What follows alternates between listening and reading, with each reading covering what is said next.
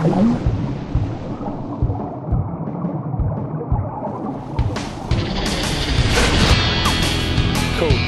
Yeah. Cornwall's a brilliant place for coast steering. You've got beautiful scenery. The Atlantic's nice and warm during the summer. You've got loads of wildlife sort of flying around, swimming around you when you're in there. There's enough swell within the Atlantic to make things interesting sometimes. And also you've got really nice friendly rocks. We get sort of granite slaty stuff as well, which is really nice to climb on. We get barnacles, which are nice and grippy, and jumps to go off, which is really nice. Coast steering is an adventure route from sort of point A to point B.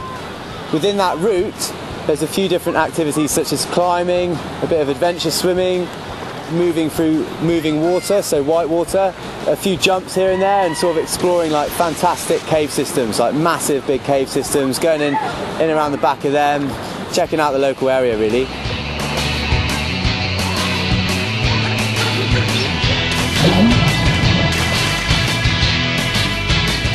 We'll get people turning up at the beach and sort of all they want to focus on is the jumping aspect of it.